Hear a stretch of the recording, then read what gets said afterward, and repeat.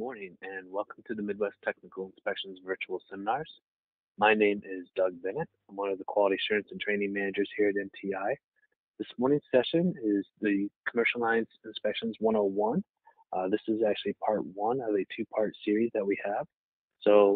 This series is meant to cover the basic of property and liability inspections. So we're kind of following along with our standard MPS form, which is just our bread and butter. That's the most common form that we have, where we cover both property and liability. So this morning's session will be covering mostly the property portion of that presentation. And then on Thursday in part two, we'll get into the liability and some of the operational exposures, the unique things that are specific to the different occupancies that we might run across. But this morning, we'll be talking primarily about property. We'll look at fire protection, we'll look at class construction, we'll look at some other roof deficiencies, and then we'll look at the common hazards, so the HVAC, the electrical, and so on. So we'll go ahead and get started here. If at any time you have a question, we do have a chat function built into the GoToMeeting. You can feel free to insert that into your chat at any time, and then I'll address your question as soon as I have the opportunity. But otherwise, I'm going to go ahead and get started here. So like I said, we're going to be kind of following along with the property and liability form, the multi-peril survey. So that's kind of why we're in the format or the order that we're in. And so we'll kind of follow along with that form. So as we're doing the form, the very first section is the general information section. And this is that kind of generic information where this is just letting us know what it is we're dealing with, who is the insured, and what do they do. So it's got some of that generic information, like when did you go out and do this inspection? Was there any kind of special attention or idiosyncrasies information that you needed to develop? Because if we've taken the time to develop that information from our client, this is stuff that's extremely important to them, that they've taken the time to specifically point it out. We want to make sure that we're addressing that right away at the very top of our report. So that's right there. It's like the second or third question on the form. Then we talk about who we interviewed, what kind of contact information we have for them, what kind of occupancy is this, how long have they been in business, how long have they been at this location, what are the hours of operation, all that just really generic information that just gives us kind of a picture of who it is that we're dealing with in this particular risk. Then we get to the description of operations. And the description of operations is the single most important part of every single commercial inspection that we complete. This is where we really paint the picture of who the insured is and what they do. An underwriter should be able to take a look at our report and look at the description of operations. And after reading that, they should be able to have a very good idea of who the insured is and what they do. They should have an idea of what kind of exposures they're going to have and what kind of risk levels they're going to have just based on that description of operations. So as you're writing this, you're really going to want to focus in on what does the insured actually do. Be specific, go into the details of what they do, including any products that they make or any services that they offer. What are all their operations? And so then we're also looking at how do they actually perform those business functions. So we want to describe the entire process from beginning to end. So from the time that raw material first arrives at the location, what all does it have to go through before it leaves as a finished product? Give us the full scope of their business. And then, of course, where are these functions performed? So that's where you're going to actually describe the facilities a little bit. So a lot of our inspectors get into a bad habit of spending the entire description of operations describing the building. That is actually just a minor point to our description of operations. And it really doesn't have a whole lot to do with what they do. That's just where they are doing that. And so we don't need to describe necessarily the construction of the building or anything like that. We just want to say, okay, yes, they have a section here for manufacturing. They have a section here for offices or administrative positions. They have a section here for packaging and shipping. That's more what we're talking about when we say describe the facilities, not necessarily, well, it was concrete block with a steel bar joist roof. That's not what we're talking about. We want to know like what types of operations or functions are being performed in this facility, and are they isolated from each other? Are they all kind of intertwined and mingled together? That's what we're talking about when we say describe the facilities. And of course, we can't forget any kind of offsite operations. A lot of businesses do have exposure off-site, so maybe they're doing some kind of sales or service or repair or installation on the job site away from this particular risk. And so we need to know what those exposures are because that's a big part of their business. It's actually one of the higher risk areas. So we want to make sure we're looking at those as well and identifying what kind of exposure they have. There are some guides out there or some tools to help you with this process. One of the tools that we recommend is the best underwriting guide. Now, the best underwriting guide is this gigantic conglomerate of information that has been gathered together about pretty much any occupancy you can think of. And it really walks you through an inspection process where it talks about what is this type of risk and helps you to identify what types of things are likely to be happening there, what types of things you should be looking for property coverage, what types of things you should be looking for liability, for work comp, or depending on what coverage you're actually inspecting, they'll have kind of suggestions for you on what things to look for. So this is a tool that we can definitely utilize for some of those more unique or complex risks that you're not necessarily used to. And it's not something that we can send out to everybody. We can't send you the entire best underwriting guide. It's just there's licensing problems with that. It's just size problems with that. Having it making it available to everybody would be very difficult for us. So, but if it's something that you come across a risk that you're just not comfortable with and you want to prepare a little bit better, you can ask us and we can see if we can give you the section of the best underwriting guide that applies to your particular risk. But there are tools out there that can help you. You can always contact our office anytime that you are feeling kind of overwhelmed or just need a little bit more guidance. We can always help you in what direction to go and what to focus on. So the next section in the report then is the fire protection. So anytime we're dealing with the property of a building, we want to look at how are we going to protect that property? How are we going to protect that building? And fire is one of the biggest concerns that we have. So we're looking at fire protection. Now, every fire extinguisher manufacturer has a certain size of fire that it was designed to fight and a certain type of fire that it was designed to fight.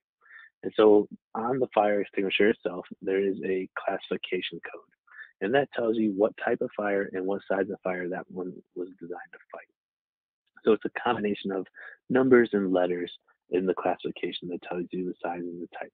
But this is just a little kind of graph here that shows you the different types of fires that we have here. The most common that we have is the ordinary combustibles.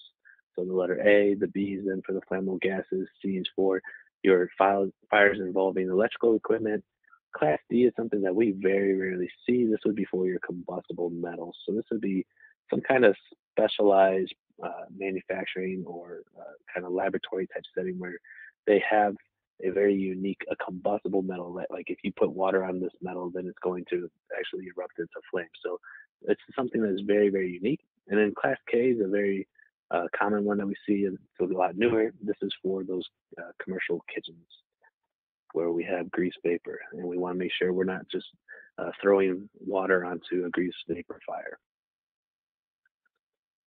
But on the label itself, there should be a UL symbol, the underwriter's laboratory symbol, and then just below that, you will see the little classification there for what size and type of fire. So here we see like a 1A 10 BC fire extinguisher. So that means for all A type fires, we have the equivalency of 1 gallon or 1.5 gallons of water. And for the B and C type fire extinguishers, we can have the equivalency of 10 square footage. So it will cover 10 square feet of area for those types of fires. So this is a relatively small fire extinguisher. This is what you might see if you were to go to like a Home Depot or Lowe's or Menards or something like that and buy one for your home, for like your kitchen. This is a single use type of fire extinguisher, and this is not considered acceptable for commercial lines. So if you are doing a commercial inspection and you see this small single use 1A 10 BC fire extinguisher, then you know that that is not acceptable and they're actually going to need to upgrade to a commercial grade fire extinguisher. So When we get into all these different sizes and everything, that obviously there's going to be uh, some issues there of when it's required, what size is required. But for our basic standpoint, just know that this 1A 10 BC fire extinguisher is not acceptable for commercial lines. We need something bigger like a 2A 10 BC, a 2A 40 BC, a 4A 80 BC, something along those lines. But 1A 10 is not considered acceptable. But with all fire extinguishers for commercial lines, we do need to make sure that they are being serviced on an annual basis. So inside of these fire extinguishers, there's a mixture of chemicals, and we really need those chemicals to be kind of to stay in the right consistency, to stay uh, mixed up and pressurized, so that if you go to use them, they're going to spray out and spray out evenly onto the fire. What can happen though is over time, those chemicals will kind of settle and they'll kind of rest at the bottom and they'll actually can solidify at the bottom. And then if you go to use the fire extinguisher, it's not going to spray out the chemical because it's all solidified at the bottom of the tank. So we want to make sure that they're getting in there and servicing these fire extinguishers on an annual basis. And when they do that servicing, they'll go in there and they'll agitate those chemicals, mix them up, make sure that it's all suspended, make sure that the pressure is adequate so that it can expel those chemicals when needed. They'll just make sure that the tank is in good condition and so on. And then roughly every 6 to 8 years, they'll actually take and they'll remove the chemicals out of the tank and they'll put new chemicals in. Just again, to make sure that those chemicals are going to operate when they actually are needed. So it's extremely important that we get that annual servicing. This is probably the single most common recommendation that we make on our commercial lines reports is to have the annual servicing. So every fire extinguisher that you look at should have a service tag on it. It tells you who did the servicing, and then it'll tell you when it was last done. So you know you have 1 year from that to get this thing serviced again. So you can always see it's usually really easy to identify. Okay, I got the great big year of service on there, and then down here I have punched out that okay, this one was done in March of 2008. So obviously, if I was looking at this one today, it's well past due for its servicing. But if I was looking at that one in say 2008, 2009, then it would have been right on target for when we were trying to do this. But you always want to make sure you're looking at that. I highly recommend taking a close-up photo like this photo right here of one of the service tags of while you're in that property. It really helps to validate your report and just show the underwriter exactly what you saw. Um, we don't need that photo of every single fire extinguisher or anything like that, but it just helps you and your report to show yes, they do have a fire extinguisher, yes, it was serviced, and this is when it was serviced. So just get that one close-up photo of the tag just to show that. Again, the minimum size for commercial lines would be a 2A 10 BC fire extinguisher. So you want to make sure that you're looking at that classification on at least one of those fire extinguishers. Those 1A 10 ones, those are pretty, really small and they usually stand out pretty well. The 1A 10 BC is not serviceable. They just can't get in there and it's too small for them to service. So that's why it's not acceptable for commercial lines. And then if they do have commercial grease vapor cooking, we do need to see the K-class fire extinguisher. Now, the K-class fire extinguisher, one of the good things about this is they do color code the fire extinguishers. So as you're looking around, so the A, class A, just for the ordinary combustible fires, it's usually going to be either a silver or a white. More often I've seen white with like a blue lettering. Um, but it is something you can pretty easily identify. And you see like the little nozzle on it. It's nice and small. It's definitely a liquid nozzle. It's basically just pressurized water. The most common extinguisher that we see is the multi-purpose or the class ABC. And that's where it's that bright red. It's got a little bit bigger nozzle on it because it is a chemical that they're going to be spraying out for that multi-purpose type of fire. The class C, so this is just for electrical fires. This is going to be like a carbon dioxide powder type of application, and it's going to have that big horn on the end of it for dispersal of that powder, and it's going to be a darker red. The class D for that specialty, the flammable or combustible metals, um, that's going to be that bright yellow. It's really going to stand out, saying, "Hey, this is unique. This is different." And then the class K for the commercial cooking, those are going to be the like shorter, fatter chrome ones with again with the liquid nozzle on here. So these are meant to go in commercial kitchens.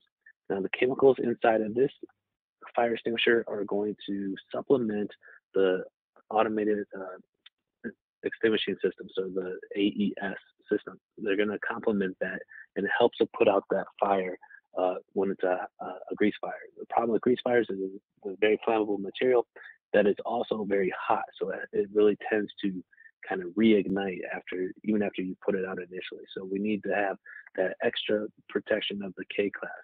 You don't want to have your standard, A or class ABC type of fire extinguisher inside that kitchen because those will act like throwing water onto that grease fire and can cause it to flare up and erupt into the person's face. So we do not want to see these types of fire extinguishers inside of that commercial kitchen. We want to see just the K class, the chrome ones for that purpose. So the fire extinguisher is your first source of defense. So that's where the person can actually get involved in the fire protection itself. But sometimes the next level or the little bit more expensive upgrade here would be the actually sprinkler system. So when we talk about a sprinkler system, there's all kinds of details that we could provide. But if you've looked at our multi-peril survey, you'll know that we actually have two different levels. I'm going to go ahead and pull over to a form real quick. Let's pull that up so we can see what I'm talking about here.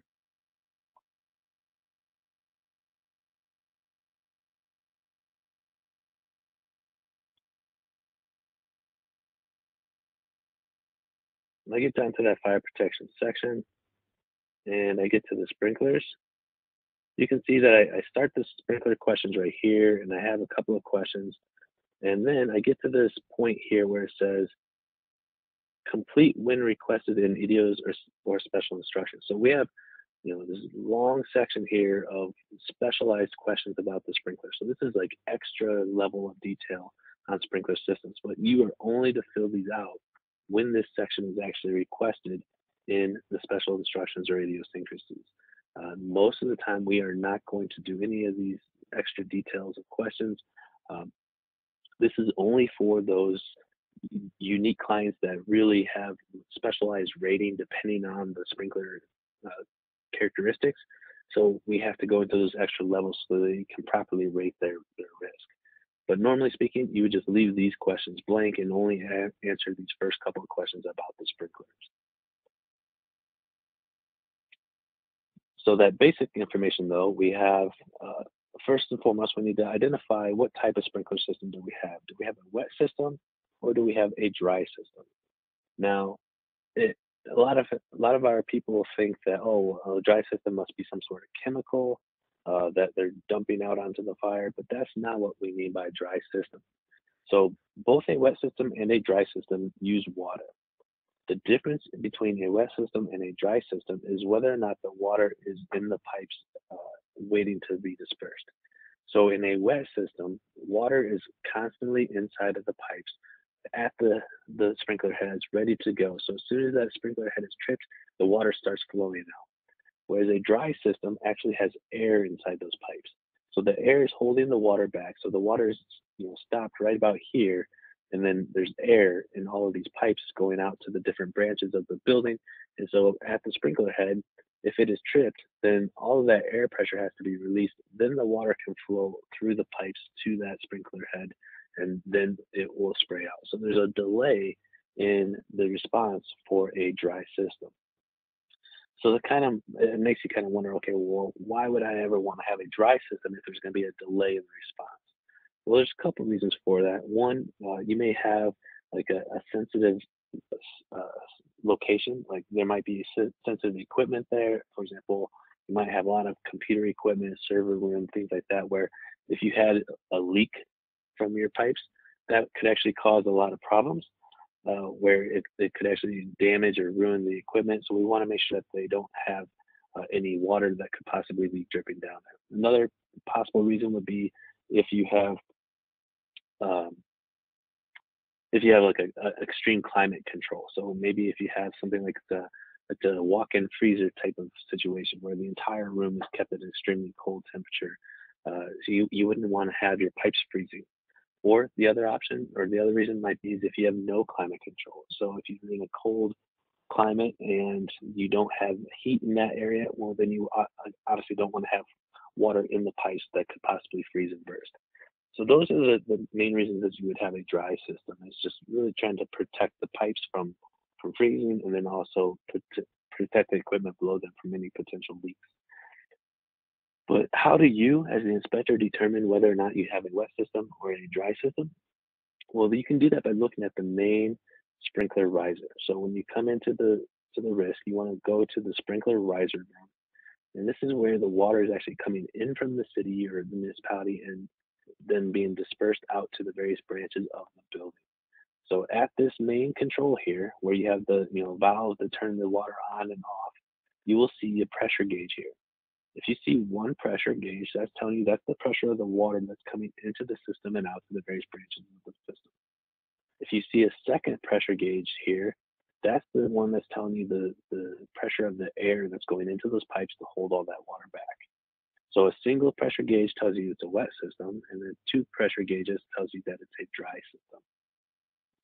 So that's going to be one of the important things to look at and identify. Sometimes you're going to have multiple systems coming in here. So you may have this riser here, and then over here you might have a second riser, and then a third riser.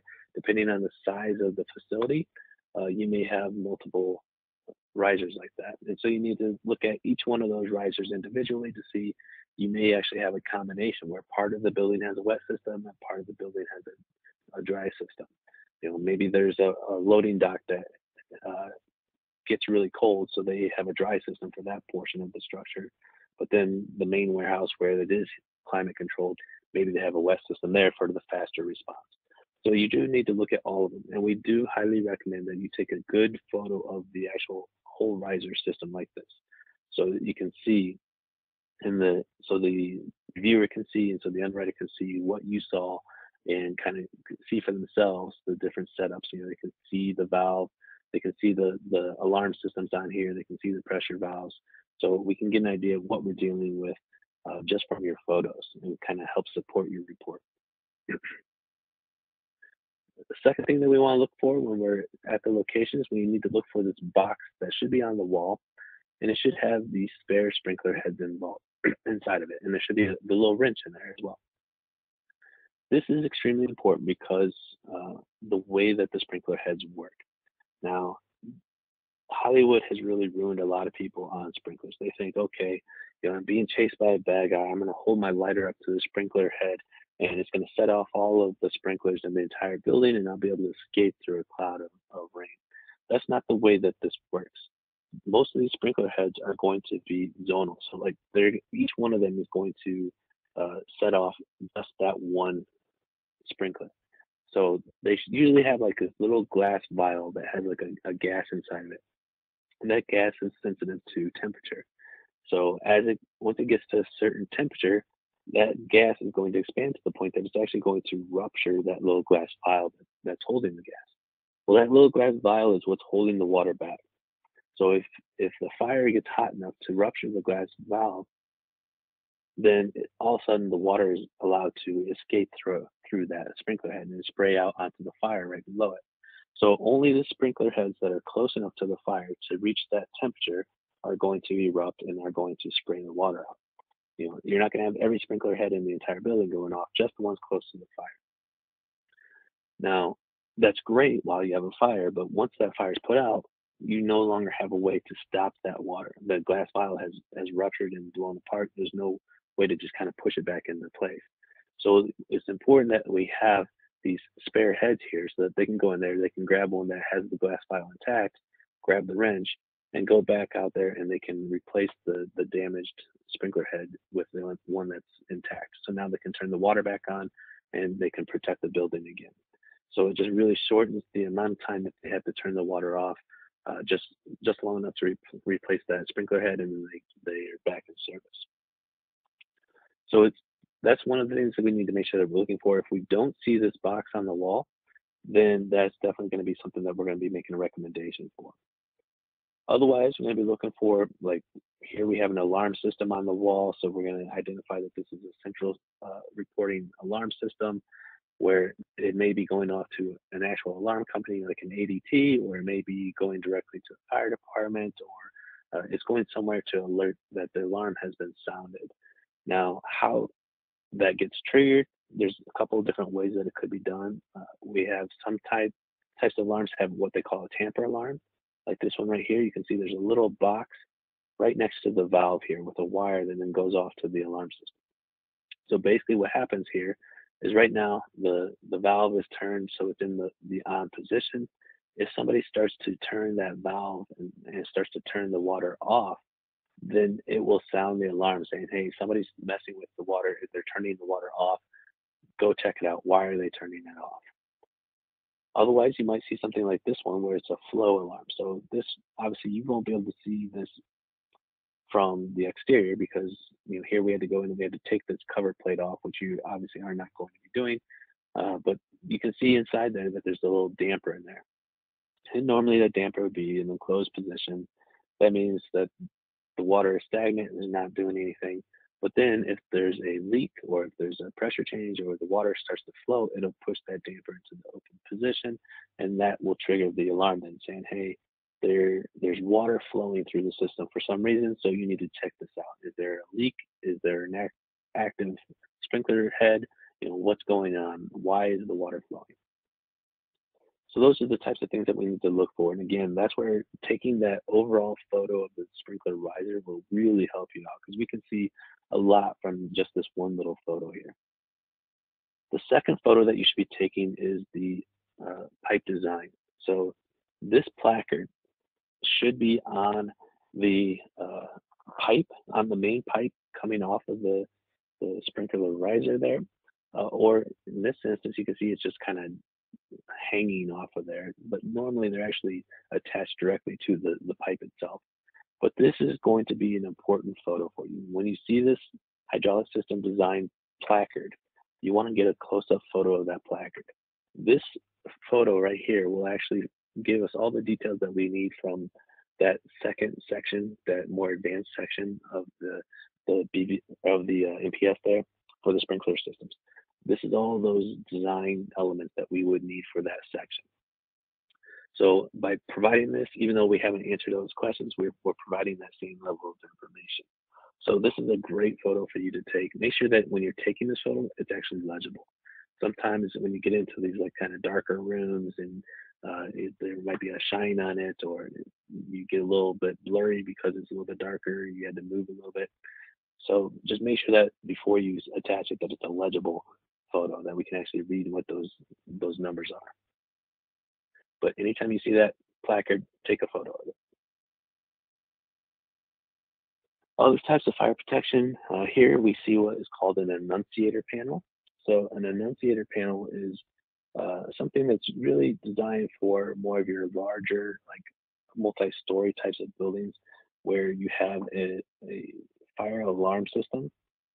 And this is actually a way of alerting the fire department where within the building the alarm has been sounded. So if you have just like a regular one story wide open structure and you walk in, well, it's pretty obvious where the fire is. You look at, oh, there's the glow, there's the smoke over there, let's go over there. But if you go into like a multi-story building or a building that has been really sectioned off, then it may not be obvious where the fire is. And so you don't want to waste time wandering through the building trying to find the fire. We want the fire department to be able to go directly to the source of the alarm. So what this does is this is at the emergency entrance. So the fire department, anytime a building is built, they establish at the occupancy meeting when inspection, when they're going around to make sure that this is something that can be occupied, they will set up an emergency entrance and they'll have a special key that they can access the property from that entrance. And then if there's an alarm system or an annunciator panel like this, they'll put this at that emergency entrance. And what we have here is we actually have a map of the building below it. And then we have this little panel up here that tells where within this building that alarm sounds. So it'll say, oh, the alarm is going off in zone C. You look down here, oh, zone C is right here. Okay, let's go straight over to that part, right to where the alarm has been sounded. So it's just a faster way of getting to the actual point of problem. This is not something that is required by NFPA life safety code, but this is something that it's always a bonus if they have this. So we want to make sure that we're identifying that they have it, so that the underwriter can take that into consideration. We always want to see if they have any kind of smoke or heat detectors, any kind of alert system to alert, especially the people within the building that there's a fire or potential fire, so they have a chance to get out of the structure. So if you see the smoke or heat detectors, you want to get a photo of that just to show yes they have it, and to help us to identify whether it is a smoke detector or if it is a heat detector. And then any other kind of fire alarm systems that they might have, like this is the audible flasher. So this is just a way of alerting the people within the structure that the fire alarm has been sounded. So it'll emit a really loud, obnoxious noise, but it also will flash a strobe. So even if you are deaf and cannot hear, you still have an alert that, hey, the alarm has been sounded. So that its only purpose is on-site local alarm to let the people in the building know that the alarm has been sounded. The manual pull, this is going to be a way for the individual to set off the fire alarm. So, let's say you're sitting in your cubicle playing with matches and you catch your garbage can on fire. Well, you could go then and you could pull this alarm and alert everybody else in the building that you're trying to kill them. So it sets off the alarm before the fire gets big enough to set off the alarm on its own through the heat detector or smoke detector or anything like that. So it's just a way to manually set off that alarm system. So that's it for our fire protection. So again, it's really looking at how do we protect that building from fire. So we're expecting that if there's a fire, how can we stop that fire or limit the amount of damage caused by that fire? Next, we're going to look at the premises, which is really the section that talks about the actual structure itself and how that structure is built. One of the most important things that we can do for premises is to identify the class construction. So the ISO class construction is a rating system that talks about the combustibility of a structure. So this goes from class 1, which is the most combustible structure, to a class 6, which is the least combustible structure. So this is a national standard that we have for combustibility of a structure based on the construction type. And so it really helps the underwriters know if there's a fire in the structure, what's the likelihood that it's going to spread throughout the building? What's the likelihood of it to be a total loss type of thing? So, how much damage is going to be caused if there is a fire inside the structure? To classify the class construction, we really need to know two things. We need to know what are the structural walls made of. So not all of like the interior division walls, the little walls that separate our offices into different offices. But what are the actual structural walls made of? So that's typically going to be the exterior walls and that are actually holding this building up. What are they made of? And then also what is the roof deck and supports made of? So what's holding that roof system up? What is it made of? Once we've identified these two components, well, then we should be able to identify the class construction of the structure. So the first class that we have is class 1, which is wood frame.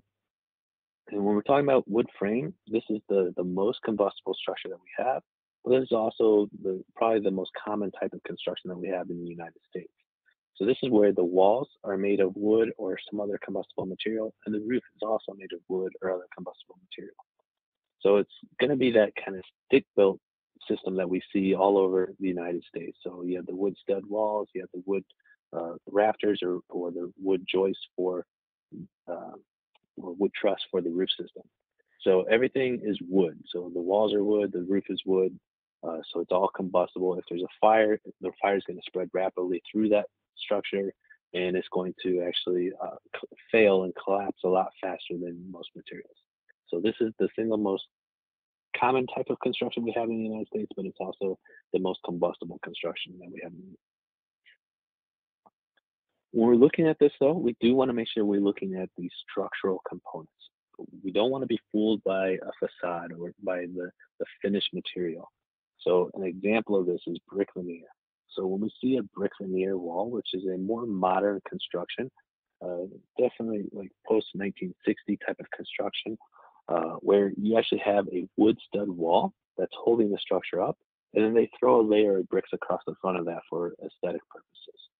So we need to be able to identify that this is a actually a class one, even though we see brick, it's a class one structure because the structural support of that wall is in the studs behind that layer of brick. If there's a fire, it's going to spread rapidly through that wall, through the wood studs, and it's going to cause them to collapse and fail.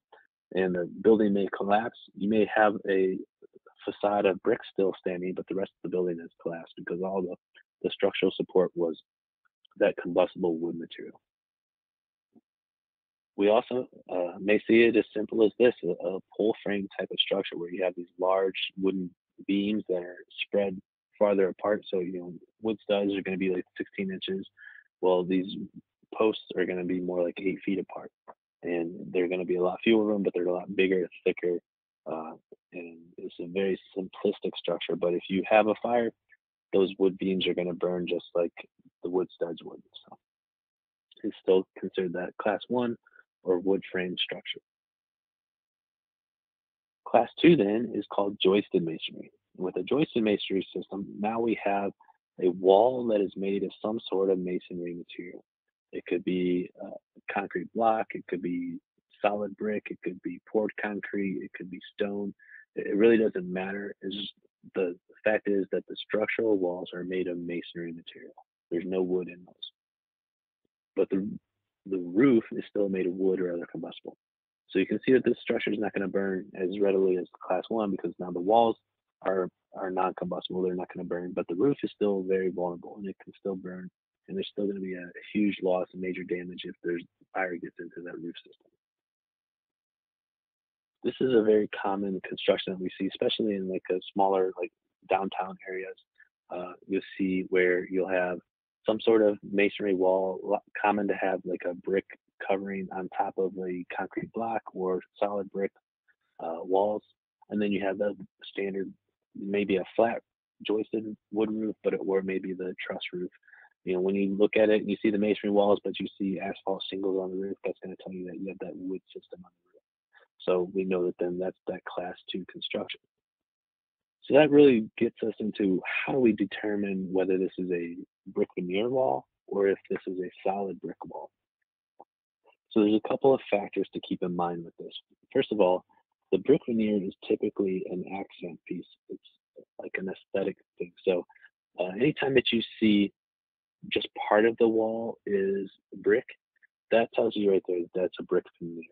It's very difficult to take a solid brick wall and mix it and intertwine it with a frame wall. So if you see like part of the wall is brick, just like maybe like the lower portion or just an accent piece, well then that tells you it's brick veneer. If you see that the entire wall, all four walls, all of it is brick, well then that's a greater chance that it's a solid brick because there's no intermixing of construction classes there.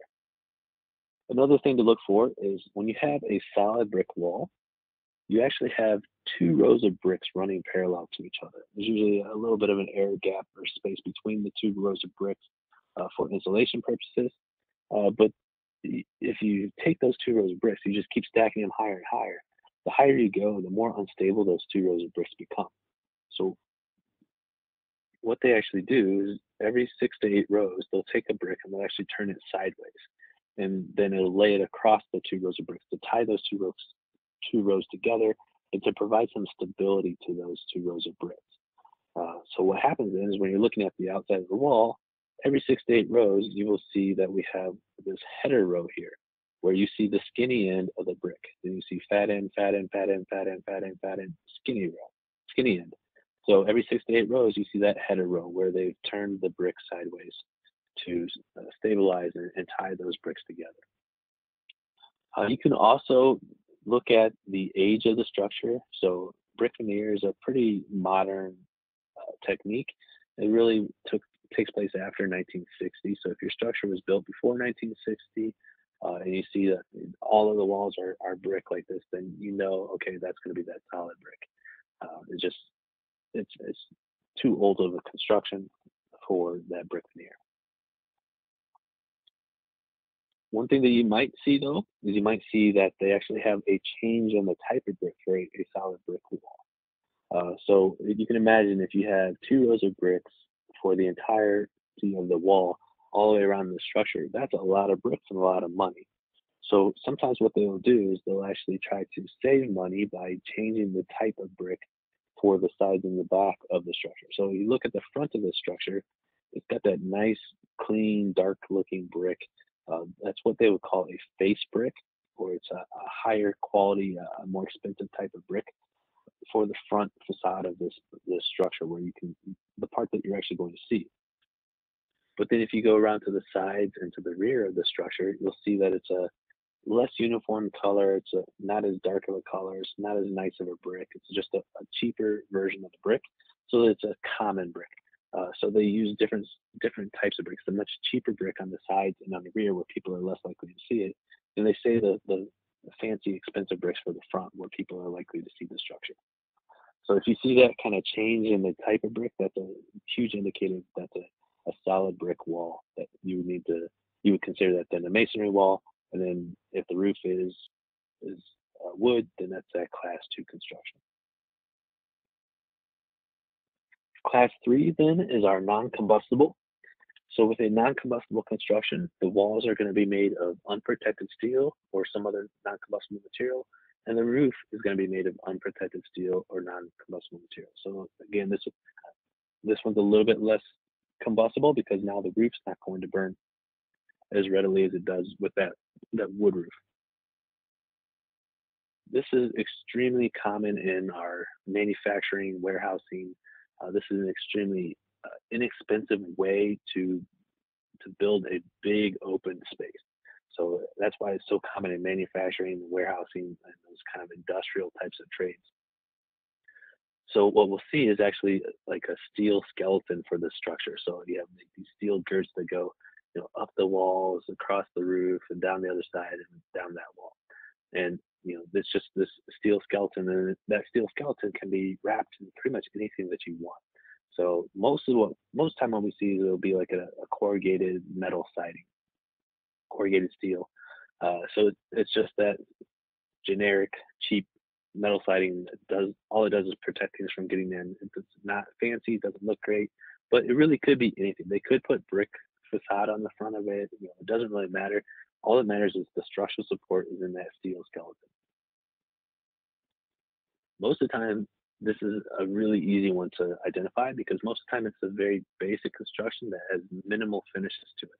So you walk in and you look up, there you go. There's your steel girts there. There you can see those big beams going across the roof. You can see the beams holding up the walls. So most of the time it's really easy to identify because of the minimal finishes inside. Sometimes though, they'll throw you a curveball like this bottom picture here. Right now, we see the steel skeleton here. So this is the structural support of this building.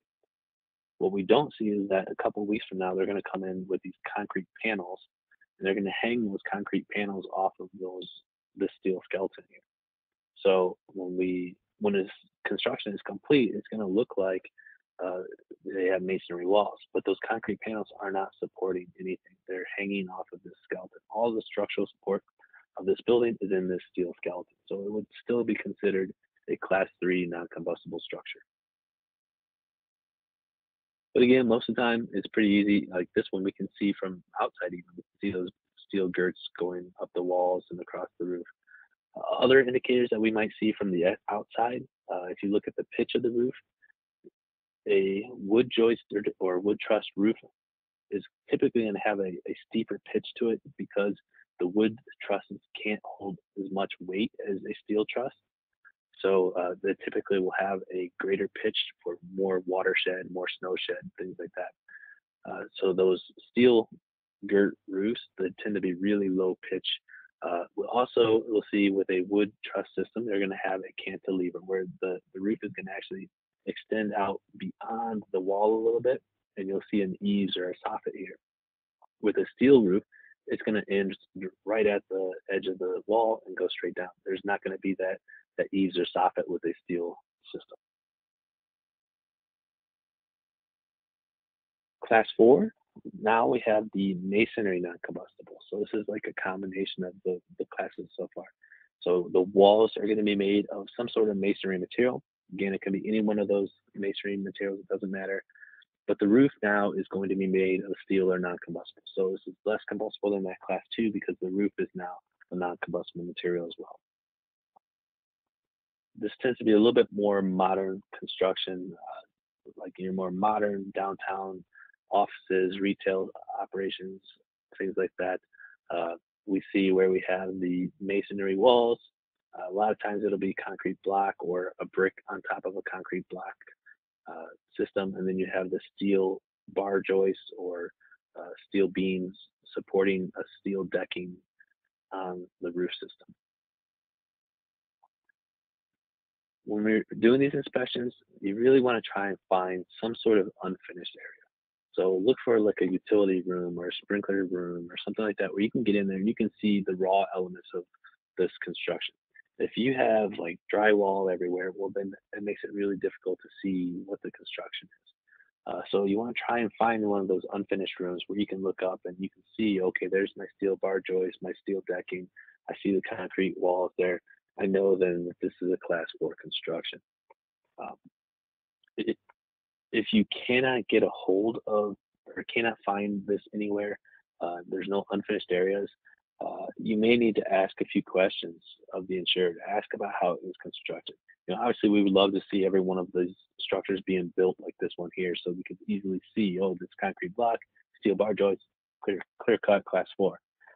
But that's just not the way it works. We're going in post construction, so it may be finished off and you may not have access to those things. So you may have to take a few clues from what you can see. You may have to look at like the depth of the window jambs or the depth of the door jambs.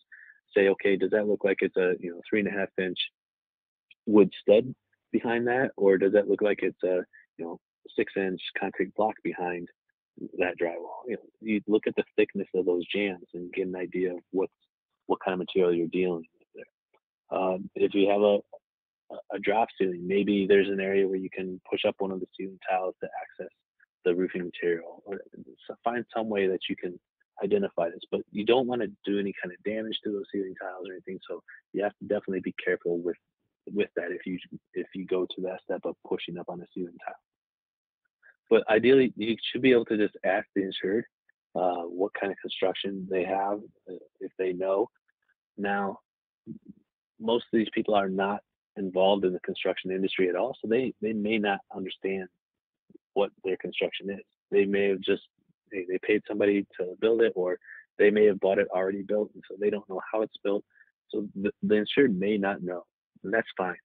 Uh, you can always make your best guesstimate based on the age, the other buildings around it, just the occupancy.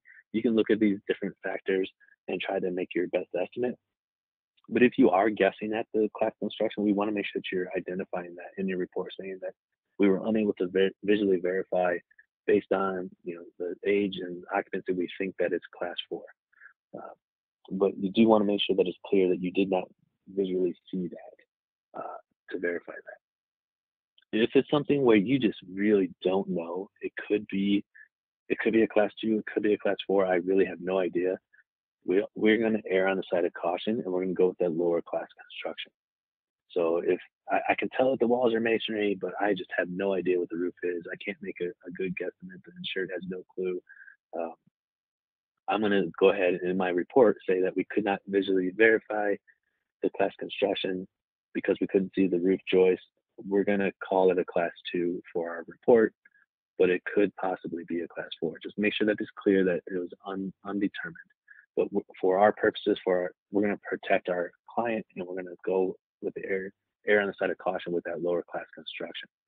Because if we say that it's a class 2 and they have a fire and it turns out it was actually a class 4, so the building didn't burn as readily as they thought, well, the insurance company was covered. They had more coverage than they needed. But if we were to go the other way, we were to say, oh, it's a class 4, the insurance company writes the coverage based on a class 4. There's a fire. Oh, it's actually a class 2, and it spreads rapidly throughout that roof, and it collapses, and there's a big loss. Well, they were not covered then. They didn't have enough coverage applied to that, so they're now not happy with us at all because it's costing them a lot of money. So if you cannot tell, then err on the side of caution. But always make it clear whether you saw the materials or if you didn't see the materials, so we know if this is a guess or if it's not. Now, class 5 and class 6, where you really almost need to be a structural engineer to truly identify these, because now we're not just looking at the materials being used, but we're actually looking at the burn rating of those materials. So with a class 5 or the modified fire resistive, what we're looking for is a building that has a burn rating of at least 1 hour, but less than 2 hours. So basically what happens is every single structure, every building material that you have, if you put it to a hot enough fire for long enough, it will fail. We want to know how long will this material last in the fire before that failure. So your standard everyday steel, unprotected steel, cannot last for an hour in a fire. It will fail before that 1 hour mark. So to get a building that will last for at least 1 hour, we need to have some sort of protection on that steel. So for a class 5 structure, our walls will be made of either masonry or some sort of steel that has been covered with a fire retardant. And then the roof is probably going to also be a steel that has been covered with a fire retardant. So a fire retardant is just some sort of chemical coverage on that coating on that steel that's going to allow it to burn for longer than that 1 hour. So it's still not going to last the full 2 hours, but it's going to give it a little bit longer life. Now, we need to make sure that all of the structural steel in this building has been coated with that fire retardant. As soon as we see a single piece of unprotected structural steel, then that drops this down to either a class 3 or class 4. We cannot have any unprotected steel inside of that structure. So the walls are probably going to be a masonry, but then that ceiling or that roof is going to be steel that has that fire retardant coating on it. Most of the time, that fire retardant is like a sprayed on, usually like a white, foamy, fluffy stuff. It could be applied in other ways, but most of the time it's sprayed on. Best example is like if you go into like a Home Depot or Lowe's or Menards or one of those big kind of factory style stores, you look up at the ceiling above you, and usually you can see the steel bar joists or steel beams, but they usually have that fluff on them. And that fluff is doing two things. One, it's a heating and cooling insulate to help maintain the temperature within the structure. But two, it's a fire retardant. So if there's a fire in the structure, it has to burn through that fire retardant before it melts the steel and collapses the steel. So it just gives it a little bit longer life inside of that fire. Here we can just see an example of somebody that put that retardant on the entire inside of their structure. So they wanted to make sure all the components were covered. They were actually using this to kind of like a kiln to dry lumber. So that's why they were being extra cautious and putting the fire retardant on the entire interior of the surface. So then we get to the class 6, which is our last class. This is our least combustible structure. So this is where we're looking at class 6 is called fire resistive. And for a fire resistant building, we need to have a fire rating of greater than 2 hours. The only way possible to have steel last for 2 hours inside of a fire is if it's encased in concrete. So for a class 6 fire resistant structure, our walls are made of some sort of masonry material or steel that has been encased in concrete, and the roof is made of some sort of masonry material or steel that has been encased in concrete. So this is really going to be kind of that bomb shelter type of structure. So all of the components are going to be masonry. So typically you're going to see a lot of concrete or poured concrete for this type of structure. But both the walls and the roof are going to be this masonry or steel that has been encased in masonry. A common product that we see for this is something called Flexicore. So you see this a lot of times in like hotels or high-rise type of apartment buildings. So for the floors in between each floor and for the roof, you're going to see this material called Flexicore. And Flexicore is a concrete material, comes in these panels, and basically it's a concrete with a hollow steel tube running through the middle of it. So on this one down here where it's being constructed, you can see those concrete panels and you can see the hollow tubes that run through the middle of that. Those steel tubes do a couple of things for them. One, it reduces the overall weight of that panel by reducing the amount of concrete that's involved. And two, it adds extra rigidity. So it allows it to hold a greater weight and to go across greater spans of distance. So it just adds the rigidity to that panel. So typically what you'll see this used as a roofing or as a flooring between floors. And it's just these concrete panels that kind of push together to form a floor. So when we're looking at like this hotel room here, you look up at the ceiling and you see, oh, there's those grooves there where those concrete panels are coming together. That's telling you right there that that's that flexicore type of system. So that's what you would be looking for on that. And again, it's typically going to be in one of those more uh, high-rise or multi-level habitational type of structures. So you might see in something like this or a high-rise apartment or condo type of structure. So every floor in this building is going to be that flexicore. The walls are masonry. The walls between each apartment unit are going to be concrete blocks. So they're really trying to control and limit their exposure here. So if they have a fire in a unit, it should be well contained to that unit and give them a lot of time to get the other people out of the building and then also just limit the amount of damage that they do to the total overall structure. We don't see this class construction very often. Mostly we see this in our more urban areas where you have lots of people right on top of each other. Or we will also see this a lot of times in our coastal regions. So, like Miami, Florida, where you have high potential for hurricanes, uh, that's a good time to see a lot of these class sixes because not only does a class six hold up well to fire, it also holds up really well to hurricane and to wind forces. So those are the times that we were more likely to see the class sixes in those urban areas with a high rise situation or in a coastal region that has hurricane potential. But those are the six classes of construction. I do want to show you one other thing here before we move on from class construction. So if you go to Web Inspect and you open up the library and scroll down towards the bottom, we have a section here called Resource Materials.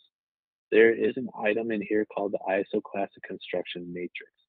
If I open this up, it'll open up a PDF here, and this is a matrix that was designed. So if you look on the left-hand side, it's got a bunch of different wall materials.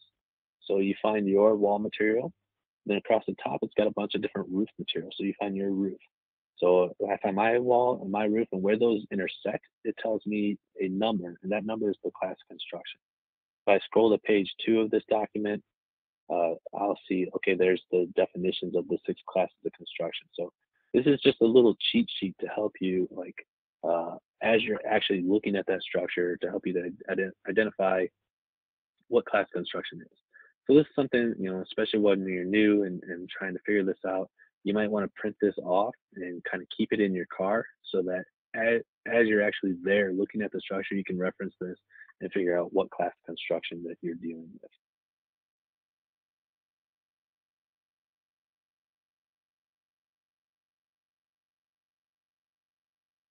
But that is the ISO construction class. Again, class 1 is the most combustible, class 6 is the least combustible, and you have to try and figure out based on the materials what one you're dealing with. Now, one of the next questions that we have on the MPS, the multi-peril survey, is going to be the number of fire divisions. Now, this is a question that a lot of our inspectors don't understand and will end up mismarking. We'll see a lot of people put 0 there because when they see fire divisions, they're actually thinking about fire walls. And that's not what we're asking. We're asking for fire divisions. So fire wall is when you have a block put into the structure. So there's a wall that separates this structure into multiple sections. And so this is a solid masonry wall with a 1-hour fire rating, and it should not have any kind of pass-through. So there should not be any heating ductworks or the pipes or anything like that going through that wall. Nothing that will connect the two sections of the structure. We should also see if this is a combustible construction, then that firewall should actually extend out beyond the exterior walls and up above the combustible roof. So you should have like 18-inch parapet through the outside walls and through the roof system if it is a true firewall, separating this into multiple fire divisions. So every single building, just by being a building, having four walls and a roof, is going to be one fire division. That's just every single structure is at least one fire division. So you should never have a zero for that question. Now, as soon as you insert a firewall into that building, you have now split that one fire division into two fire divisions. If you put a second firewall in, you've now split it into three fire divisions. So when we look at that question, we're looking at the number of divisions, not the number of firewalls. So a firewall is important to identify because it's going to tell you how many divisions there are, but the question is actually about divisions, not firewalls. Some other important factors to the property or to the premises is going to be the roof and the roof condition. The roof is the most vulnerable part of the structure. It's exposed to the most weather. It's the highest potential point for water intrusion. So we really want to make sure that that roof is in good condition. So for almost all of our inspections, we're looking for some sort of photo of that roof as best you can. So obviously, we're not going to get on any ladders. We're not going to climb up onto the roof. So this is what you can see if you have a camera pole maybe, or you can take a photo from the ground and zoomed in on that roof. We want to get a photo of those roofs whenever possible. And we get a lot of these that are flat roofs, multiple stories, or just 20 feet up or something like that, where we just can't get photos of it. That's fine. We don't expect you to climb up on there. We don't expect you to have a drone or anything like that. So, if possible, take a photo of the roof, and ideally multiple photos of the roof, showing each surface of that roof because they may weather differently. We're going to go through a few of the more common deficiencies or hazards that we see with the roof, just to make sure that you know what you're looking at there. So this first one that we see is blistering, and blistering just means that there's moisture inside of those shingles. So there's little bubbles that are popping up. That means that there's moisture inside of that. That means that the shingle is starting to fail, and that water could actually penetrate through to the roof behind it or to the structure behind it at some point. Also, if you have water inside of those shingles, the weather changes, it freezes, is that moisture inside is going to expand and it's actually going to start to rip apart that shingle. So if we see this blistering, that means that there's already damage to the shingle, and that damage is going to actually uh, exponentially get worse. It's going to get worse a lot faster because now it's inside of the shingle itself. Cracking, splitting, and tearing. This one's pretty obvious. If you see that there's cracks or tears in the shingles, that means that they're failing. That there's now a new point of water penetration where we need to get these replaced. Cupping is a form of aging for an asphalt shingle roof.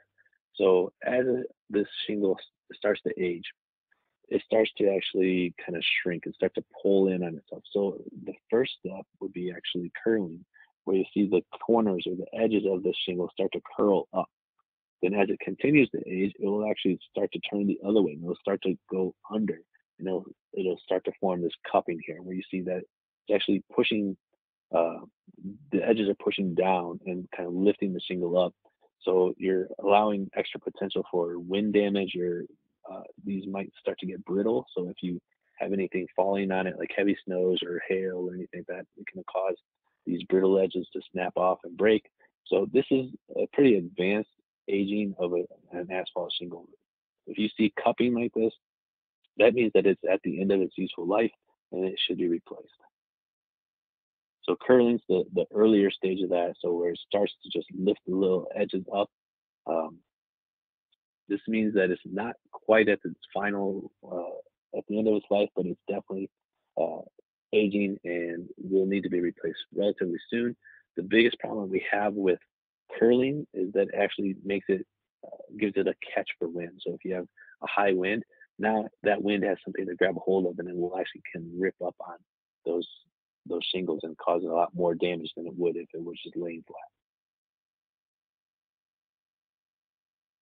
we need to make sure that we're looking at all of the flashing, all of the anything that where there's something penetrating through that shingle roof. It needs to be protected to make sure that there's no water intrusion going in. So here, somehow they removed the flashing, or maybe it just got damaged and fell off. I don't know. But now there's a big open spot where water can penetrate into that roof and cause damage on the inside of the structure.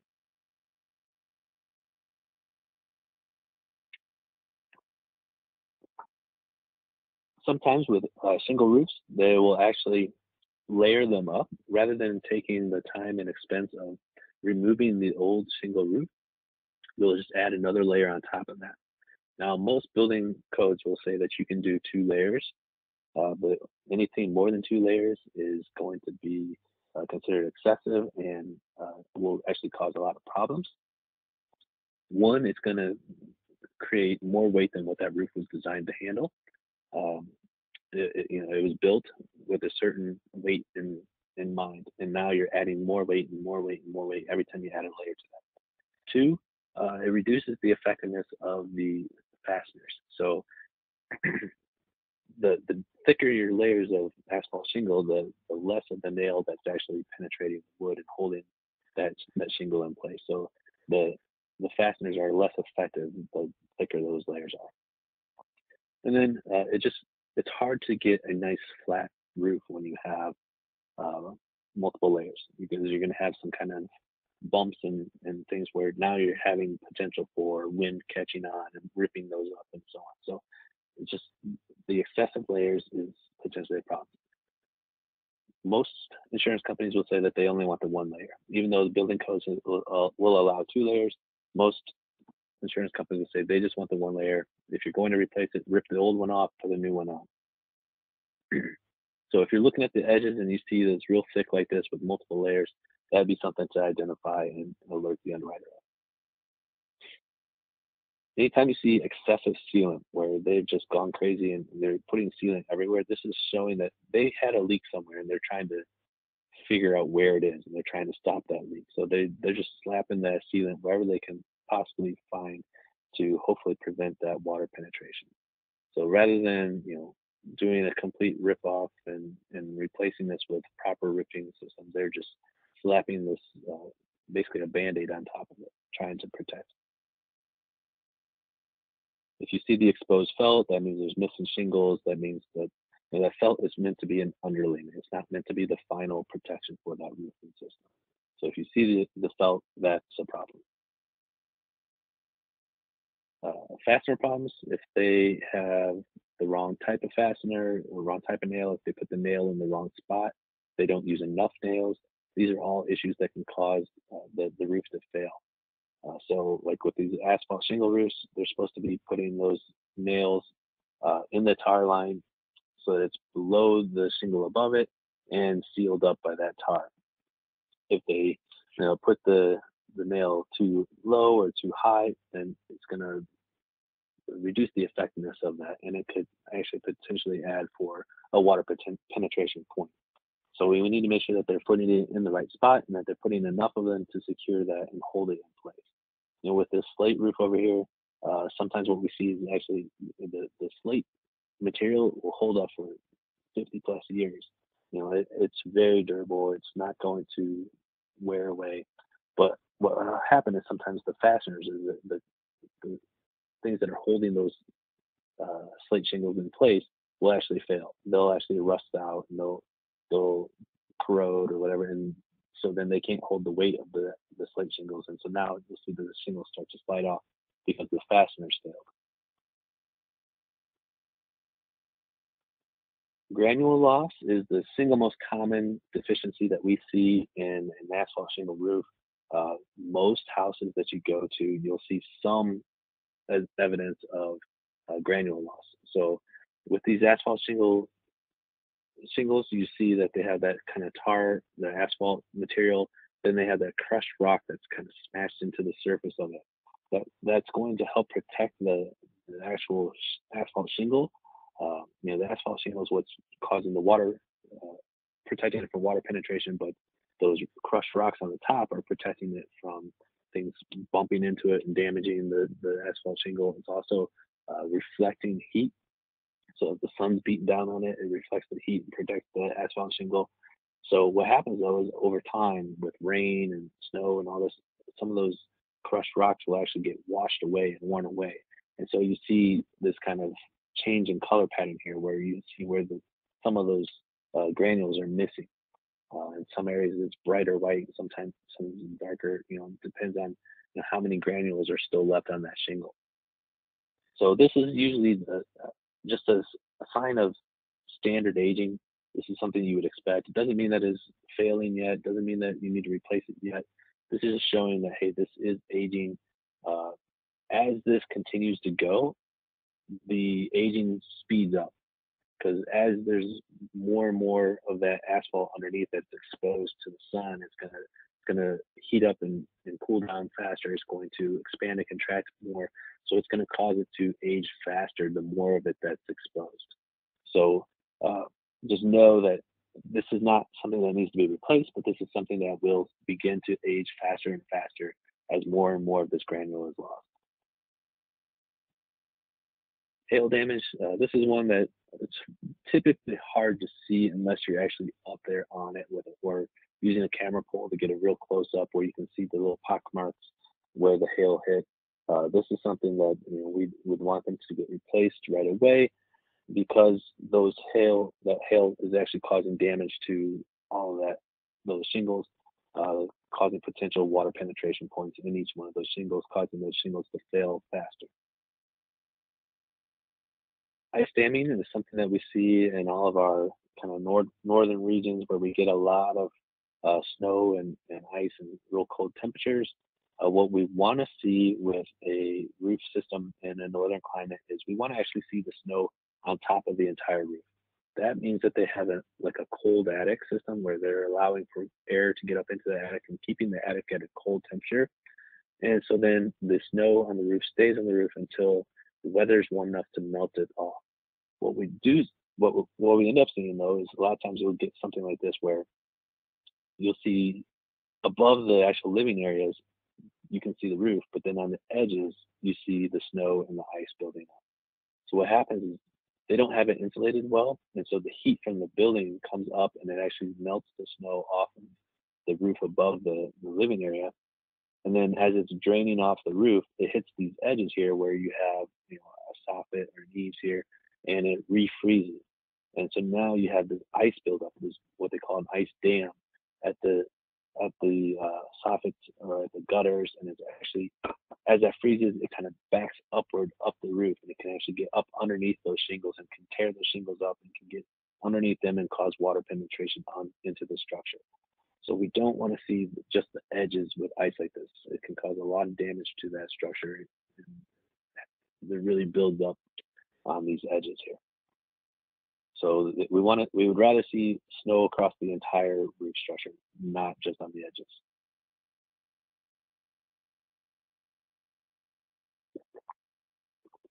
Trees can cause a lot of damage to a roof. So when we're looking at the structure, we want to see, are there any kind of trees around it that are going to be causing potential damage to this structure? Are they actually touching the roof where they're going to be scraping it, puncturing it, damaging it?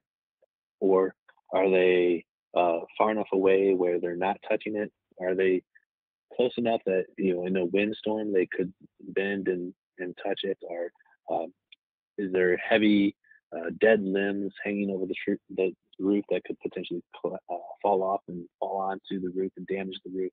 So we really want to look at that and see where the trees are in relation to the structure. Can they touch it? Can they damage it? And so on. So we will quite often make recommendations to have the trees around the structure trimmed back so that they're not touching or not damaging the structure.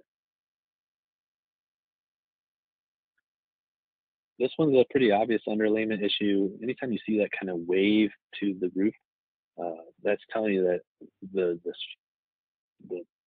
decking underneath it that's holding those asphalt shingles up is failing. We should not be able to see the individual trusses here. We should just see a flat surface because there should be a wood decking that goes across all of those trusses, and then the asphalt shingle should be attached to the wood decking. So when we see this kind of sagging here, that's showing us that wood decking beneath has failed, and now those shingles are just kind of hanging from the different trusses. So that's putting a lot of stress and strain on those, and there's going to be a lot of damage to those shingles, and they're going to have potential water penetration and so on. So this would be one where they'd have to actually rip up all of those shingles, and then replace all of the decking underneath before they put a new shingle roof on. When we're looking at these roofs, if we can see the kind of vents or the vent covers, sometimes it's easier to see damage to the vent covers on the metal than it is to see it on the shingles themselves. So just make sure that they're in good condition, that they're protecting that the covers are in place to protect the vents themselves and so on, keep water from getting into that vent. And this one is damaged and kind of falling off, so obviously now it's not doing what it's supposed to. You got water penetration through here. And this one looks like it is rusting and starting to fall apart here. So again, we just want to make sure that we're protecting any water penetration. That if they have a cover on it, we want to make sure that cover's in good working condition. Any signs of wind damage? So obviously this one's got damage where the shingles are missing and exposed the felt underneath. But even those shingles over here that are not missing have been damaged by that wind. They've been loosened, they've been lifted. So we would need this entire roof replaced, not just kind of patched up. Then any kind of other miscellaneous damages that we see or things that are weird. Here, there's obviously some sort of leak, but they just put some tar paper over and tacked it down. So this is not a permanent solution to that problem. It's something that they would need to have a roofer come out here and fix that and replace that. Kind of debris on the roof, especially when it's getting into these valleys where the water is going to be gathering, it's going to cause that water to back up and potentially go backwards up against the grain of the shingles and up underneath the shingles. So we want to get all that off of the roof so that the water can flow properly the way it was designed. Damaged or missing gutters, we want the water to be able to flow off of the roof and be dispersed away from the foundation of the structure. So we want to see these damaged or missing gutters replaced. We have the shingles that are overhanging and sagging, so they should have been properly trimmed as well. So there's a lot of issues with this particular roof. Extremely old shingles here that are crumbling and falling apart. We got lots of kind of debris from the shingles that's in the valley here, so it's not going to flow properly. So this is just way past its life expectancy and should be replaced. Amateur patching of a roof, you can see that they removed a chimney or vents or something of some sort, and then just tried to kind of shingle over it. So now you have this uneven, kind of ragged looking system here. Look on the edge, you see that they didn't trim the edges properly, so you got kind of a jagged edge here. Got some weird spacing throughout. So this is just improperly done, and so it's going to have potential for water penetration and failure a lot faster than it should. It is important that when you're looking at a roof, you look at all surfaces because they are going to age differently depending on their exposure. So this was actually on the same, these two pictures were on the same building, but one of them was on a side facing away from the sun, had extra protection, like I think there was a tree that was blocking part of it. So it was protected pretty well from the weather, whereas the other side was directly into the sun and wind and rain and all that. So it weathered and aged really bad, whereas this side was still in good condition. But these are on the same roof. So, don't just look at one surface and say, oh, the roof's good. You need to make sure you're looking at all of the exposures. So again, the roof is the most vulnerable part of a structure. So we want to make sure we're taking a look at that, make sure that the structure is protected from potential water penetration, because water can be extremely damaging to a structure. So the last thing we're going to talk about today is the common hazards. And common hazards is really just a generic term for the utilities. So the heating, electric, and plumbing. So when we're talking about the heating, we're talking about a heat source, so a potential cause of a fire. So something that could ignite a fire. So we're always looking at a clearance from all of these heat sources from movable combustibles. So this is one of the more common recommendations that we'll have for a heating system is to have the movable combustibles moved away from it. This could be a furnace, this could be a boiler, this could be a water heater, whatever's got that heat source. We want to make sure that there's no combustibles pushed right up next to it that could potentially ignite and start a fire. So here we have on the left hand side, we have a furnace with some bookshelves with a bunch of papers and things on it, well within the 36 inches of that furnace there. So we want to make sure that those were getting moved.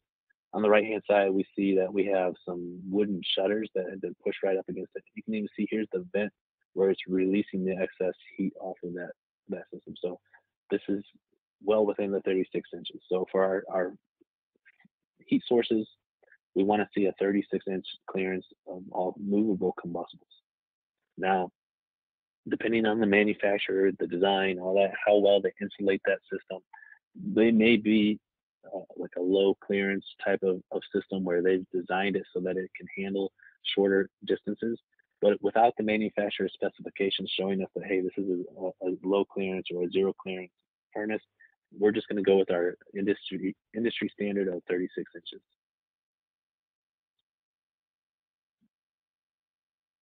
With some of our heating systems, they may be gas systems. And for most of our gas systems, we're going to have an iron piping or that black metal piping that you see throughout the structure for the gas system. But there is a system called the CSST, which is a corrugated stainless steel tubing system. And this is a flexible piping system for gas lines. And so this is something where they would have like the entire building's gas lines would be this steel tubing. So it's got that corrugated steel tubing that's bendable and flexible, but then it's coated with this uh, yellow plastic coating on the outside of it. So this is something that you would see throughout the structure for the gas lines, rather in place of those metal piping that you would normally see. What we're not talking about, this is not the gas connector, that kind of generic plastic line that you see from like the gas system to your gas stove or your gas dryer. You know, those are just connectors. Those are disposable pipes that can connect the gas system to the appliance that's using it. So those are different from CSST. So don't just see that yellow tubing coming off of the dryer and say, oh, hey, they have CSST. No, that's not what we're talking about. We're talking about uh, the entire system of piping for that is the CSST. The problem with this is we need to make sure that that piping is actually grounded. So we need to have some way of connecting this piping to the ground so that the electrical charge will be dispersed into the ground. We don't have any kind of buildup where it could potentially arc. Because if you get a little arc of electricity, it could actually puncture a hole into this gas line, and now you have gas leaking out into your building. So we do not want to see that. So if we ever see that they have the corrugated stainless steel tubing, then we need to make sure that it has been grounded. Wiring is a big cause of fire within structures. So we spend a lot of time going over wiring and the different types of wiring and identifying the wiring. So there's four basic types of wiring that we could come across. There's conduit, armor cable, which depending on where you live, what industry you're working in, you may also hear it referred to as BX or greenfield, but those are all the same thing, just different terms for it. Then there's non-metallic sheath cable, which more commonly is known as Romex. And then finally, there's the knob and tube wiring. So we're going to quickly go through some of the pros and cons of each of these and talk about what they are. So the conduit wiring, this is probably the most secure, the safest form of wiring that we see. It's also the most expensive type of wiring that we see. This is where you actually have a rigid metal tube surrounding your electrical wire. So anywhere in your building that you want your wiring to go, you have to then run these metal tubes throughout your structure, and then the wires actually go through those metal tubes. So the or the pros of this will it provides a lot of support to your wiring, so you don't have your wires kind of sagging or flopping around. You know, wherever you put that rigid metal pipe, that's where that wire is going to go, and that's where it's going to stay. It's not going to move around. It's not going to adjust. It's going to be protected. If you bump it, hit it, that steel tube is going to protect the wires on the inside of it. It's also going to contain any kind of electrical arcing or sparking or potential fire. So this is the safest form of electrical wiring from a fire standpoint. This is why we see this most commonly in your larger urban areas. For example, we're here in the western suburbs of Chicago. So for the entire Chicagoland area, so we have our building code requires that all buildings in the Chicagoland area, even our residential homes, have conduit wiring. And that's because back in the 1890s, we had a fire that wiped out a huge portion of Chicago. And so we said, oh, that was really bad. We need to make sure that we don't have this ever happen again. So we put in kind of a lot of extra protections and rules about our building construction and how things are built here so that we can prevent these fires because all of our buildings are so close to each other and on top of each other that if we have a fire, it spreads rapidly. So that's why they put into our building code that we have conduit wiring to prevent those electrical fires and to keep it from spreading and causing massive damage. Now, you go to your more rural areas or your smaller towns where you're not as close to each other, you're not on top of each other. Now, if there's a fire, it's usually just that one structure that burns. And so they're not as concerned about that. So they can go with a little cheaper version of wiring. So you might have things like the Romex wiring, where it's a much easier wiring, it's a much cheaper wiring, but it works just as well. It's just not as safe from the fire standpoint. So that's what we're looking at. And with the conduit, you should be able to see those steel tubes going out across the building. Um, Wherever there's electrical, there goes those steel tubes. I always look at the actual electrical panel because that's where you can usually see the wiring coming out of the electrical panel. Easiest place to identify. If you go into like the main office area or something like that, then they probably have drywall up where you can't see the actual wiring. All you see is the outlets or the switches. You don't see the actual wiring itself. So the best place to identify it is at the actual service panel here. The next level that we have here is the armored cable. So this is still going to be a closed system where if there's an arc or a spark, it's going to be contained with inside this metal tubing. But now it's not a solid, rigid tube. Now it's just like a metal plating that has been spiraled around the wiring, so it can actually bend and flex. So potential problems with this is that if you bend it too far, those kind of steel plates might actually slide across each other and actually might start to rub on the wires inside of that tubing and could actually cause damage to the wiring inside. This is something that is meant to be complementary to the conduit system. This is not designed to be an entire electrical system. It wasn't meant to be for all of the wiring within the building to be the BX or armor cable. Originally, the National Electrical Code said that it should be limited to 6-foot spans. They, in the recent years, have kind of expanded that. Now they use the term short runs. So they have allowed for longer distances than 6 feet, but it's still not meant to be an entire electrical system. Typically, where we would see the armored cable is when you have a conduit system and you're trying to connect a device to some piece of machinery or equipment, especially something that is going to vibrate or move. So if you have a rigid metal piping for the conduit and you attach it to a piece of equipment that's vibrating and shaking, well, that vibration is going to constantly wreak havoc on that connection. It's going to tear that connection apart and loosen it. So if you have that kind of a system, now you use a armored cable, something that can bend and flex with that equipment and connect it to the conduit.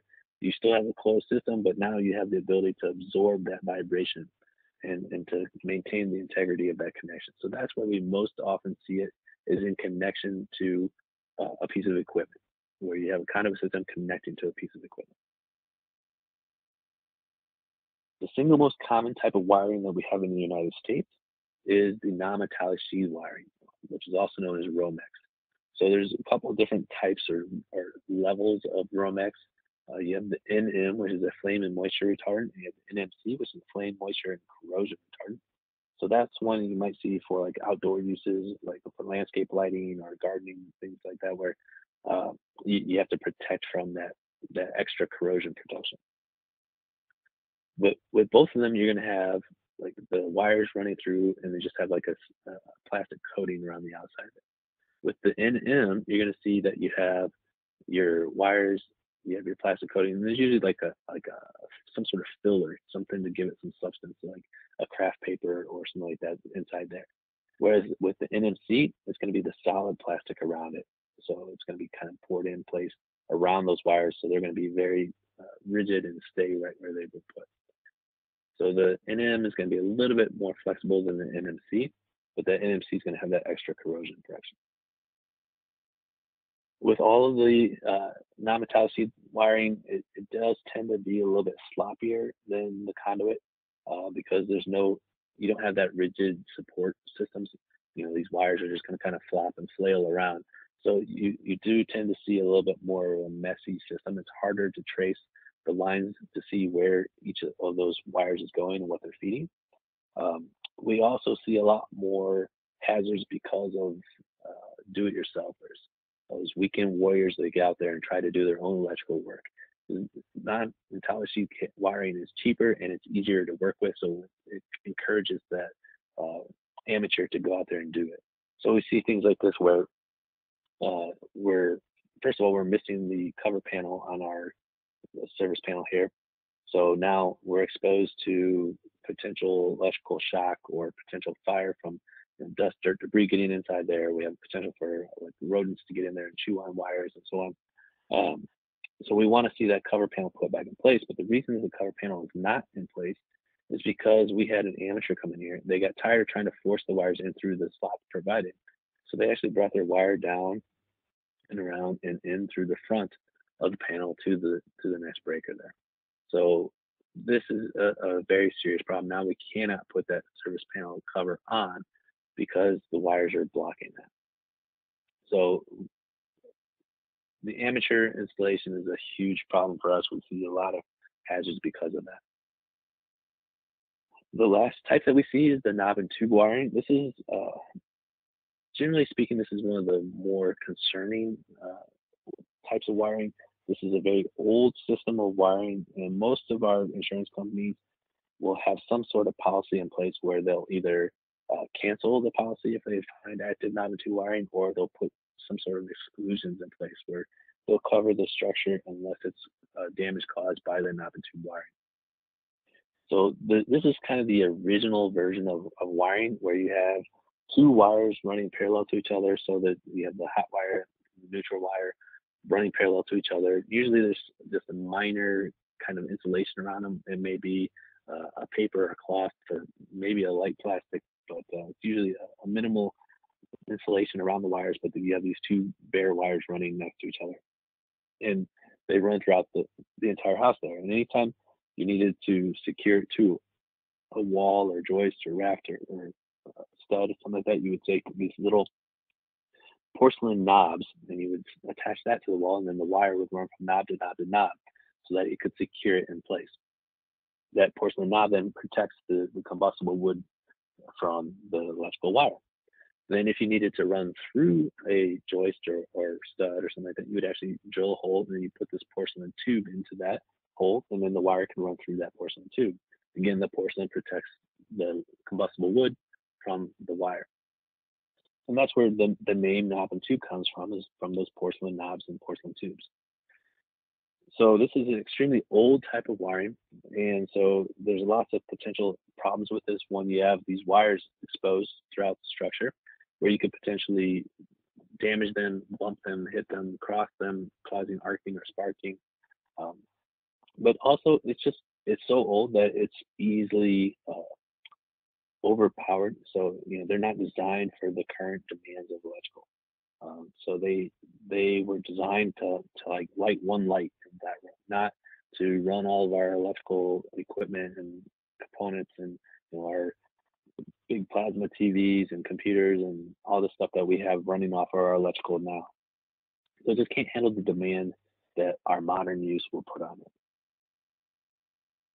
When you're looking at it though, you'll be able to see the wires and you'll be able to see those porcelain knobs, you'll see the porcelain tubes going through the structure. So it's pretty easy to identify.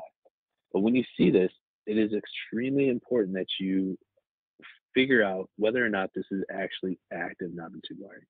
Sometimes what happens is they'll take an old system like this, they'll come in and they don't want to take the time to go through and remove all of the old wiring. So they'll just disconnect it at the service panel, then they'll run new wiring alongside of it or throughout the structure.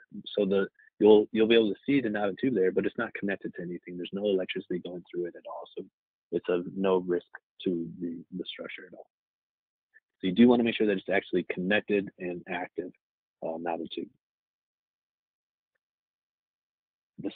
The second most common concern or specialty wiring that we see that a lot of our insurance companies and underwriters have a big issue with is aluminum wiring. And aluminum wiring is something that was extremely popular from 1965 to 1973. So anytime you see in the construction industry a change in the materials being used, you have to kind of ask yourself why, what happened, why did they change what they were doing? So if you were to go back to 1965, I think there was some sort of like famine or civil war or something like that going on in South America. So the cost of copper went through the roof. So Americans being resourceful, we said, okay, well, copper is extremely expensive. We have aluminum, which is very cheap, very easily to obtain, and it's a great conductor of electricity. Let's start using aluminum in our wiring. Well, by 1973, they've realized, hey, that was a bad idea. We need to stop the use of aluminum wiring. So after 1973, National Electric Code says, hey, you cannot use aluminum wiring anymore.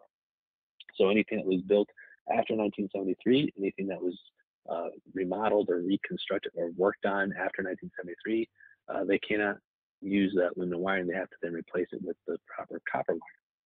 So when you're looking at the service panel and you see those wires coming out of the service panel, you want to look at the casing on the wiring. If you have a structure that was built during that time period, 1965 to 1973, look at the casing on the wiring and look to see if it says aluminum or not on it. If it does, then we want to make sure that we're identifying that and alerting the underwriter that, hey, they have this high risk of wiring here. If it was a building built after 1973, then you don't need to worry about it. If it was built before 1965, you don't need to worry about it unless it was updated during that time period. It's not going to have aluminum. But if it was built or remodeled during that time period, then we need to check to see as best we can if they have aluminum wiring. Now, if there's no wiring available, none of it's exposed, then we just have to identify that it was built during that time, but we couldn't visually verify whether they had aluminum wiring or not. So why is it so bad? Well, aluminum is a metal that is extremely responsive to temperature. So as electricity flows across the surface of it, it heats up. And as it heats up, it expands. As soon as that electrical flow stops, it cools down and it contracts. Well, that constant expansion and contraction of that metal can wreak a havoc on any connections that you have. So if you loosen the connection where it connects to like an outlet or switch or something like that, loosened connection will increase the resistance, which increases the heat and increases your potential of fire at that connection. Also, aluminum is extremely soft. So if you bend the wire too far, it could cause it to crimp. If you bump into it, it could cause it to dent. Those crimps, those dents in the surface of the wiring can actually increase the resistance, which increases the heat, and then potentially increases your chance of fire. And then finally, aluminum is kind of the bully of the wiring or metal playground. It doesn't play well with the other metals. So if you try to connect like aluminum wiring to copper wiring, the two metals don't like each other, and they'll actually build up a corrosion between them. And that corrosion will then increase the resistance, which increases the heat and increases your potential for fire. So we want to avoid the aluminum wiring if at all possible.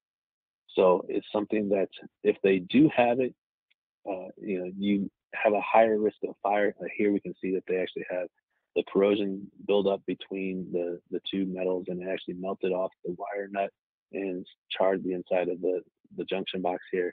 So this is something where it looks like they were able to catch it, but it did definitely cause damage and started at least a small fire within the box there. If this one luckily was inside of a metal junction box, if it was in like a plastic junction box or not in a junction box, then it could easily catch the building materials around it on fire. If they have aluminum wiring, it doesn't mean that they're out of luck. It doesn't mean that they have to necessarily replace all of the wiring in their structure. There are ways to operate aluminum wiring safely. It's just a little bit kind of cost prohibitive because now you're going to have to do something kind of like a thermography where you're going to have to use a heat sensitive camera to examine all of the wiring and outlets and switches and throughout your structure to look for potential heat spots. So here we're looking at a picture through a thermography camera of the service panel itself. So you can see there's three lines coming in here. So this one's blue. That means it's nice and cool. There's probably not any electricity flowing. This one's green. So there's definitely electricity flowing, but it's flowing properly. So it's staying cool. This one here at this one little connection is starting to turn red. So it's starting to get hot in this spot. That means that this connection here is probably loose.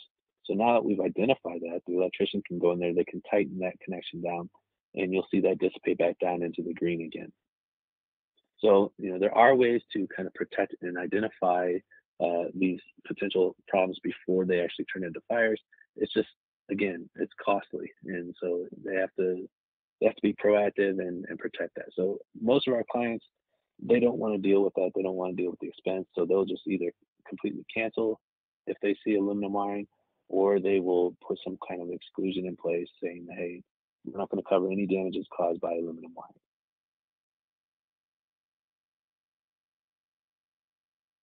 But the single biggest issue that we see with all of our electrical is going to be that do-it-yourself, or where they have the improper installation or improper use of the wiring. So the one on the left here, you see we have a junction box. This is a nice conduit system, so it's a closed system, but there's no cover plate on this junction box. So now we have dust, dirt, debris getting up inside of that closed system. Potentially a mouse could get up in there, etc. But the reason that they don't have a cover plate on here is because they don't have the ability. There's too many wires. So they have too many connections inside of this one junction box, and the wires that they have in there are way too long. So this is suggesting that an amateur did this. They put too many junctions in one box, and they left way too much waste wire on here. A professional electrician is just going to leave themselves enough wire to make the connection and shove it back into the box.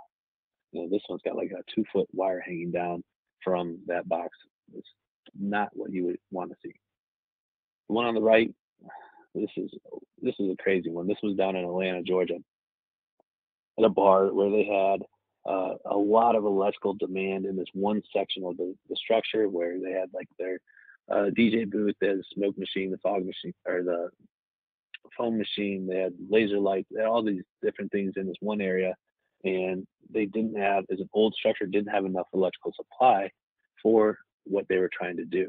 So they started basically shipping electricity into the area with all of these extension cords. So they were plugging the extension cord into another area and then running that cord into this to the area that they needed the electrical from.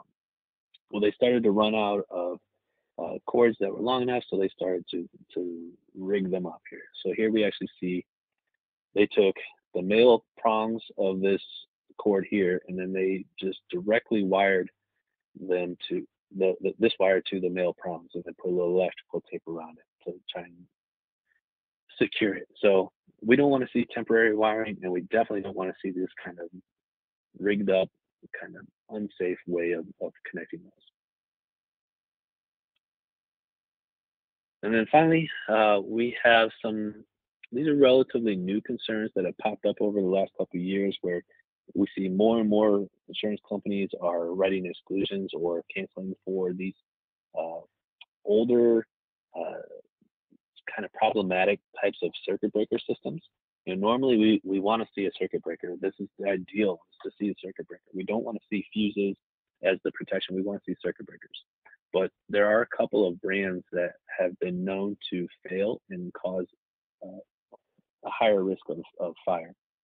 And the first one, the primary one that we see here is the FPE stab lock. So FPE is the um, Federal Pacific Electric is the company, uh, and then the stab lock is the actual brand or style of breaker that they have. Usually it's really easy to identify because it's usually got those little red tips on the end of the breakers, but they're usually spread apart, and you have the section goes down the middle of it in the white lettering that tells you the different breaker numbers and things, but it says right at the top stab lock. Anytime we see the FPE stab lock breaker, we want to take a photo of that breaker, and we want to make sure we're making a rec to have the electrician come out here and replace it with a more modern version. These breakers have been known to stick, so even if there's an overage, it's not going to trip the way that it was designed to. So it causes a lot higher potential of fire. The second one that we see here, these are the push-matic. So when we see that, most of the time the breakers are kind of that switch where they flip back and forth. These are push ones where they push in or pop out. Those have been known to also stick and not pop out when there's an overage, and so then they have this higher potential for fire. So if we see these push-matic style, we also want to take a photo of that and then make a recommendation to have it inspected by an electrician and replaced with a more modern system. We also see on this one that there's an empty slot here. We want to make sure that all unused openings in any breaker panel we see, all unused openings should be covered by a blank so that we don't have any kind of dust or debris getting inside there and potentially causing fire. So that brings me to the end of part one here. So again, we covered our fire protection, we covered the construction of the building itself, we covered the common hazards or the utilities of the structure. So that's really focused primarily on the property coverage today.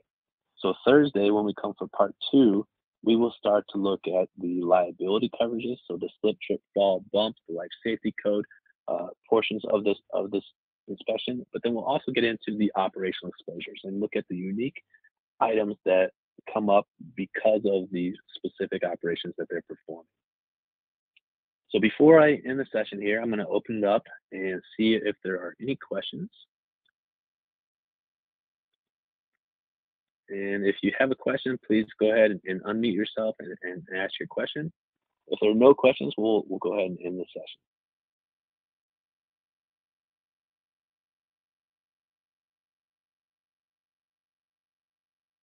All right, well, I do appreciate you spending the time with me here this morning. If you have a question, something comes up, you do have my email address. You can always send me an email, ask me your questions, and I will be more than happy to help you out and explain what it is that Midwest Technical Inspections is looking for on these inspections and what you should be looking for, and help you with some of those tips of the trade here.